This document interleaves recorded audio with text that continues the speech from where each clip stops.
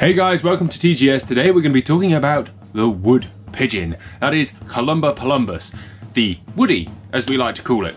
A huge agricultural pest here in the UK, something that breeds year round and, well, that we enjoy pursuing for sport as much as we do it for the crop protection purpose, obviously. Viewed as a hugely sporting bird, but I didn't know a huge amount about them until a couple of months ago when I did a load of research. And today, seeing as I'm sat in quarantine, I am going to share that with you.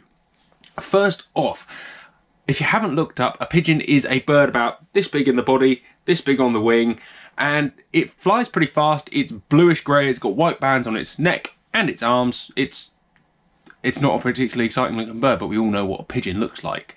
So hopefully we've got that down. Let's move on. A pigeon can fly quite fast, more importantly. A pigeon's average flight speed is about 70 miles an hour, and they've been recorded up to 92.5 miles an hour. Let's put that into perspective, that a grouse, a red grouse, flies at about 70 miles an hour. So on average, a pigeon is just a little faster than a grouse. A pheasant goes from 38 to 48 miles an hour on level speed and can max out at 60 miles an hour. A partridge average and level speed is 30 to 35 miles an hour. A duck about 50 miles an hour. You get in the picture that these pigeons are extremely fast. More importantly, their huge wingspan allows them to be unbelievably agile in the air, and they are built for life in the air.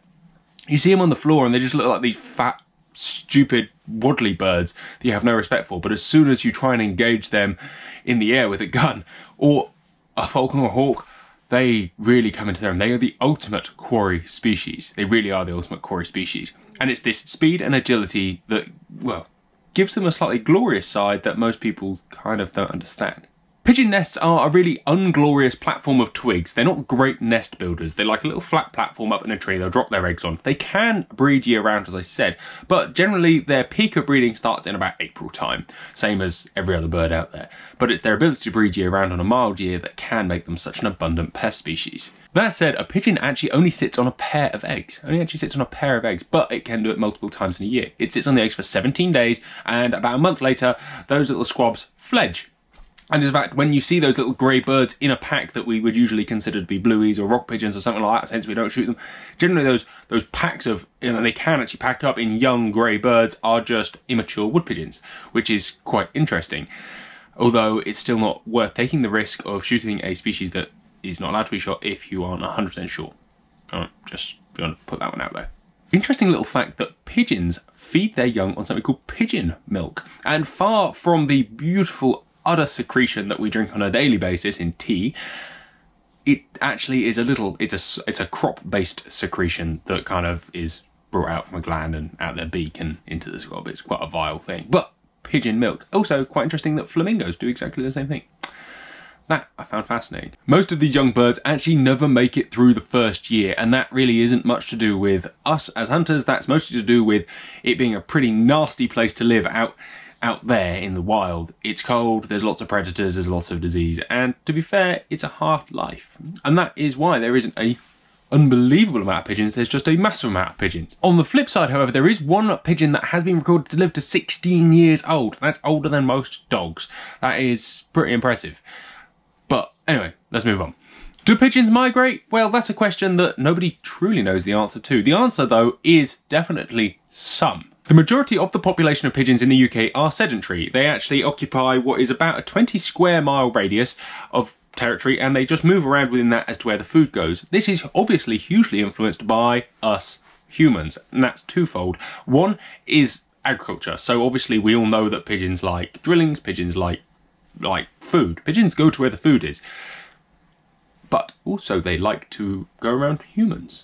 If you think that we obviously put bird feeders out, but more importantly, we plant a huge amount of exotic species that fruit at different times of the year, and birds kind of love that, pigeons being on the top of that list, being greedy grey bastards.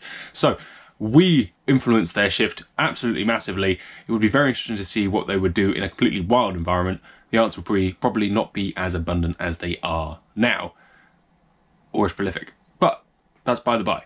Moving on. The contingent of migratory birds that I talked about aren't really studied a great deal, and not a huge amount is known about them. This is largely in part to the fact that they are so damn common pretty much across the globe that nobody wants to spend money researching them, because who truly cares about pigeons?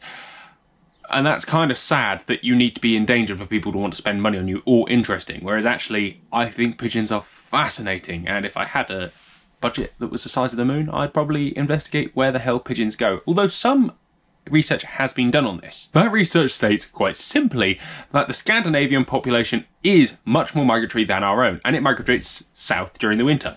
And as such, it comes down through Britain. And so in autumn, we get this huge boost of pigeons before they eventually leave out our south coast. We obviously all know that pigeons flock up. Pigeons rarely travel in singles because they like doing this. You know when a pigeon's flying over there and a pigeon's coming into your decoy pattern and it sees it, that it will go off to join that one. And sometimes the other way around, but because they just are so drawn to one another. They are a highly gregarious species, so it is likely that all of the populations across the globe, as they migrate, will intermingle and intertwine. Pretty fascinating, isn't it? How many pigeons are there in the UK? Well, nobody knows an exact answer. What we do know is that the pigeon population has boomed since the 70s, mostly because of changes in agriculture. The fact that we grow so much oilseed rape out there now, well, it's literally their favourite thing. And it is really, because of the times of year that we now grow it, has changed their breeding cycle, allowing them to be as plentiful as they are. The current estimate in the UK is about 5 million-ish individuals. 5 million. 5 million. That's a lot. I mean, that is many, many pigeons. So bear with me now whilst I get a little bit geeky because we did some maths. A pigeon can eat maximum of about 1,000 grains of wheat a day. That works out to be about 40 grams of wheat. And we're talking about feed wheat here just because it's about the cheapest thing you can buy. That works out to be 200 tons a day that could be eaten by pigeons of feed wheat. That, at about 150, 260 pounds a ton, works out at 30k a day or 210,000 pounds a week that pigeons can eat just in feed wheat. Now bear in mind that there is many other products out there that they love to eat that is worth a significant amount more per ton. Just feel like what that looks like on an annual basis that pigeons will eat. Obviously there's times a year where they don't do as much damage as others, but those pigeons are still there and we still need to control them for when they will start doing damage again. It's estimated that they do over £3 million worth of damage a year, agricultural damage a year, let alone the fact that they, you know, poo on your nice car. That's probably more important to some people, strangely, but £3 million worth of damage a year. That is a pest that needs to be controlled. Now for the bit that I found most exciting of all, and this is what does a pigeon see? We've all heard lots of little different things when we were learning to shoot pigeons from hides as kids or learning fieldcraft about what a pigeon can see. But there's actually some proper science on this, and this is what really got me fascinated.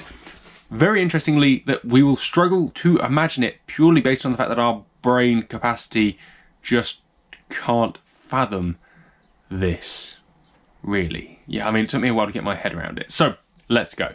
Firstly, pigeons see in a panoramic view with a horizontal field of view of 340 degrees. That's nearly 360, whereas a human can see about 180 degrees. Our vertical field of view is about the same as a pigeon's, but ours is a little bit higher and a pigeon's is significantly lower. Obviously, where it's a sky-based animal, a bird, it wants to see the floor a little bit more than it wants to see the sky. Where this gets really cool is that a pigeon has 2 points of binocular vision. A human can point its eye, and focus on a very small patch.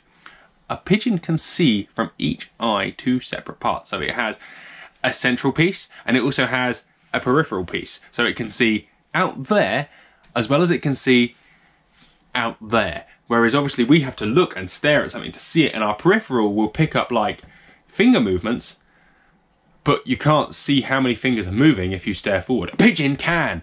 That's amazing! And this is kind of why they are the ultimate predator, and why when they see something in those peripherals, it's not just seeing this, it is they can see that the same as they're seeing that, pretty much. And this is why you need to be so careful when you're in a hide to conceal your movement, because it doesn't matter if it's looking at you or not, it's very likely going to see you. Simply put, a pigeon can just see in this widescreen HD where everything's right, whereas a human kind of only sees the middle of the screen, the rest is blurry. Essentially what it allows it to do, as I said, is process visual cues from everything very well. A pigeon, however, is not intelligent, so what it won't see is part of a human's arm and go, that's attached to a human. It will just see an arm shape. So you can get away with standing there as long as you stand still, because it only will associate certain things with other things and it will spot movement over anything else, because its eyesight is still not that great, because its eyes obviously are that big. I remember an old boy once telling me as well that a pigeon sees in slow motion. This is actually kind of true. So, a human sees in about 24 frames per second. So, you know when you skip frame by frame on your telly and it goes 1 to 1 to 1? That is about 24 frames per second, but usually they pay about 28 so that it looks like a continuous motion picture. Some humans can see a little faster, and hence when they watch slower images, they can see it just looks a bit choppy, a bit jumpy. And more importantly, that's when slow-mo, that's because they're taking so many frames per second, like 80 or 180 frames per second, and then just playing them at 28 frames per second. So, what a pigeon sees when it watches your 28 frame per second television is what you'd see if you pressed it frame by frame, because they can see 75 frames per second. What this allows them to do is process the visual cues that much faster. So when they see something, instead of it just going in a portion of a second, is their brain is racking through 75 images a second and processing every single one. So one tiny little movement that a human may not pick up quite so easily, a pigeon definitely will. A pigeon definitely will. Pretty amazing, right? What this does mean is that a longer range pigeon seeing at 75 frames per second could quite happily see shot coming towards it if the light was right. And as such, I swear, and a lot of people will swear, that a pigeon can dodge shot at range. Obviously at close range it will not be able to process it visually and move at the same time, but when you see it long range and it can see 75 frames per second, which is kind of slow-mo, and that shot has slowed down significantly, chances are it can see the shot and move accordingly, potentially. But we never know because we can't talk to pigeons, although some people do, which is strange. So a pigeon actually has about the same number of photoreceptors in the front of its eye as a human, but its peripheral has twice as many. So its peripheral binocular vision, or its peripheral sharpness, has twice as many. So going back to us seeing this, a pigeon sees this in the same quality, but it sees that twice as sharp. However, bear in mind again that those eyes are so small that actually this is not quite the same. Hence, it's almost impossible to understand how a pigeon sees. But I'm hoping this is kind of painting a picture of what it potentially might see like. We did want to like recreate it, but it would just be too conjectural, even for us. And that bases a lot also around colour. So a human has 3 types of colour cones in its eye. A pigeon has about 5. So it can see a completely different colour range to us. It sees the world in a completely different set of colours. These extra cones allow it to see further into the ultraviolet range. But, and we're going to add some more interest and even more confusion into it, is the fact that its colour cones are placed in different parts of its eyes. So that it can cut the blues out the sky to make it see predators easier, and cut the greens out the floor to make it see predators a bit easier. It's pretty amazing, right? That it can see the floor in a different colour to the sky. Is the ultimate predator of prey. It's the ultimate prey. It's the ultimate anti-predator. It is literally science fiction bird. It's amazing, isn't it? The interesting thing here, as I've said, is that a pigeon is a very small bird with small eyes and a tiny brain. So it can't really potentially comprehend how it can see. It just sees how it sees. So it wouldn't be having this conversation to a GoPro I'm having now about how amazing its eyesight is. It literally lives to survive. It uses that eyesight not to die, not to do anything else, and to find its friends, to find food. This is what a pigeon does. It's fascinating. But I don't think it would appreciate how simple our eyesight is. I think it'd be a much easier bird to hunt, to control, if that was the case. So there you have it, the mighty wood pigeon. Probably the ultimate prey bird in the UK, whether that be for humans or for predator animals as well. There is obvious times a year that pigeons gorge themselves on certain foods so they can't even fly. They are not an intelligent animal, and there's times of year where they are much more susceptible to predation. They are definitely more susceptible to the cold and winter, and that is the biggest killer of them, over and above humans by quite a long way.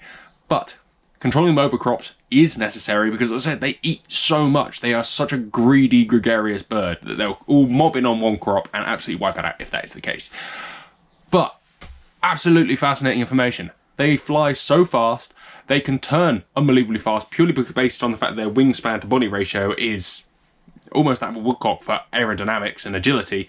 They can see in like this beautiful way that I just can't comprehend, but I am absolutely fascinated with. To see colours that vibrant, to see everything in slow motion, to be able to process images that flickerate that fast, just wow.